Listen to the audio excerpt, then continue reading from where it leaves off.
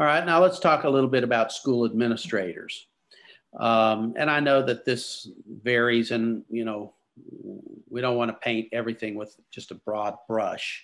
But in general, what would you say are the greatest challenges that most local school administrators face? The mandates that come down from the state and federal governments, Mm-hmm. because they're not necessarily funded and they're not necessarily supported at the state and federal level either. And so, in order to, there again, I go back to implementation is where the rubber meets the road.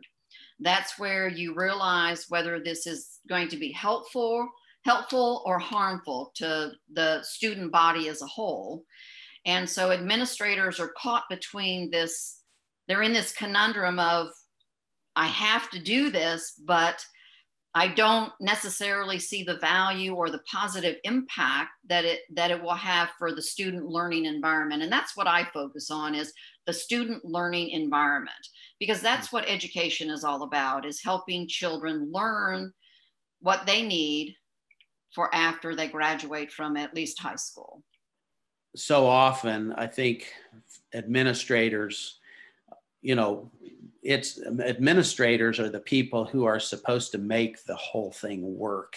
They are the ones that are given the team, and their job is to manage and lead that team toward the ultimate goal of educating the children and the individuals in their communities.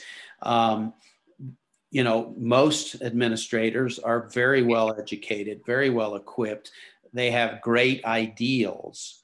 But I think, as you said, they are kind of torn, and a lot of people don't understand this, but they are so often torn between the bureaucracies above them that give ththese mandates, as you stated, that come, whether it's from the federal government, from the state government, from some, maybe even a board, then these mandates that are given, and they're spending all their time doing paperwork and checking off boxes rather than empowering their teachers and making sure that their teams have all the tools that they need and all the resources that they need in order to really thrive, and make sure that every student is growing and is being properly mentored and nurtured, that parents are being engaged, that it becomes a community effort